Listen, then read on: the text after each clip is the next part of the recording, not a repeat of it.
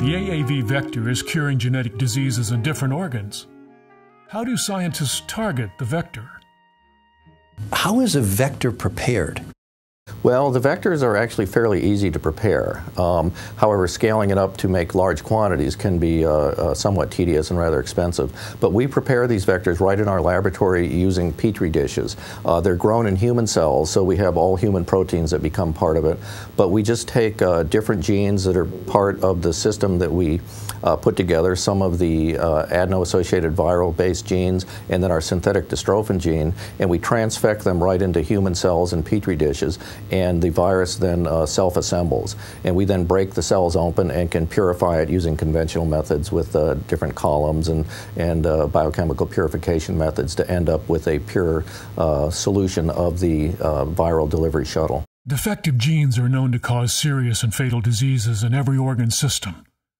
Cystic fibrosis, motor neuron disease, muscular dystrophy, metabolic and bleeding disorders, immune deficiencies, and many more. More than 100 serotypes of the AAV can shuttle normal genes to all these locations to replace the inactive gene products. You could use this very same adeno-associated virus vector for these other diseases. Do I understand that correctly? Yes.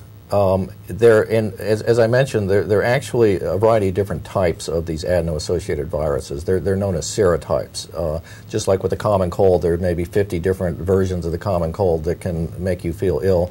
There are more than 100 different types of adeno-associated viruses. They're very similar in structure, but their surface capsid is slightly different.